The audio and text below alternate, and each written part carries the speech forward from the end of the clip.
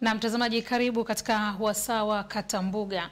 Maisha wenyeji katika baadhi ya maeneo ya visiwani mbalimbali vilivyopo ziwa Victoria yanatajwa kutoa mwanya mkubwa wa ongezeko la kizazi chenye maadili potofu kutokana na baadhi ya wazazi kutoyapa kipaumbele malezi bora kwa watoto wao kama msingi wa kuijenga jamii salama. Leo katika Katambuga, mwandishi wetu Projestus Binamungu na Sylvester Bulengela wamekata mbuga katika kisiwa cha Bezi kilichopo ilani Ilemela mkoani Mwanza na kutuandalia taarifa hii. Alfajiri nyingine, wenye moyo wametiania. Karibu katika kisiwa cha Bezi.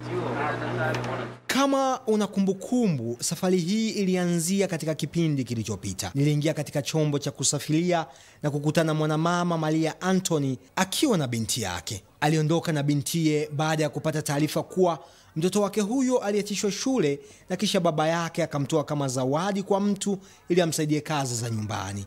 Swali ni je, hapa Bezi ni salama kwa binti huyu? Ana sasa mnajisi.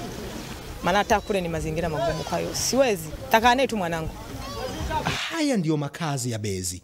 Maisha ya baadhi ya familia yanaendeshwa katika gesti, yani nyumba za kulala wageni. Ni chumba kimoja kwa ajili ya familia.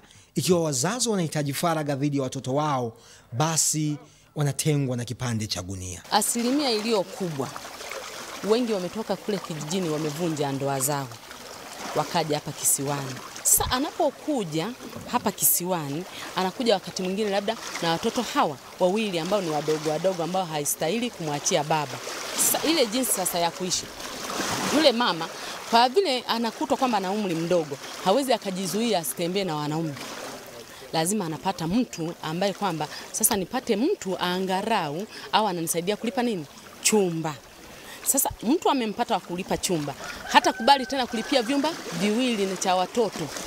Analipia chumba kimoja. Watoto tutawalaza chini.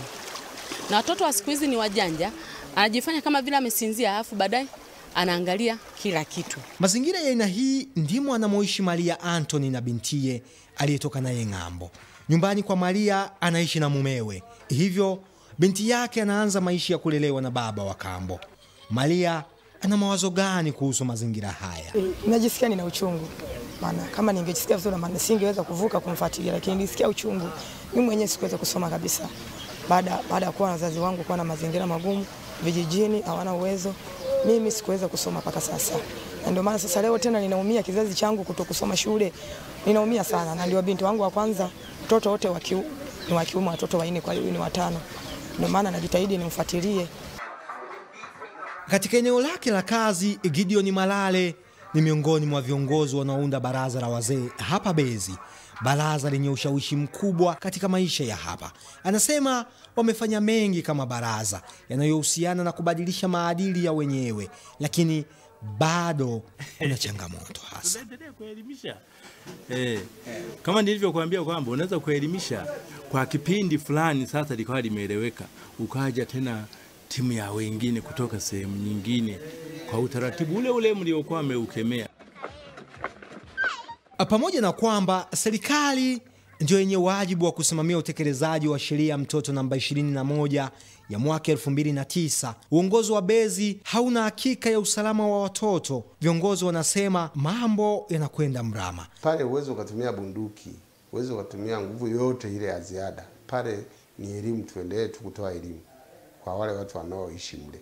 Kwa sababu jamii yetu tunaoishi nao hapa, kuanzia vijana, wazee, mababa, tumejichanganya. Nikisema tumejichanganya, hatuna utofauti kuwa tunapokaa kwenye manyumba yetu haya, ndio haya ni magesti.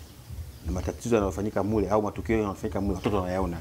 Kwa hiyo watoto ni wazuri kukariri. Wanajua hili tunafanyika, baba anafanya hivi, kaka anafanya hivi. Kwa hiyo mwisho wa siku naye anaiga.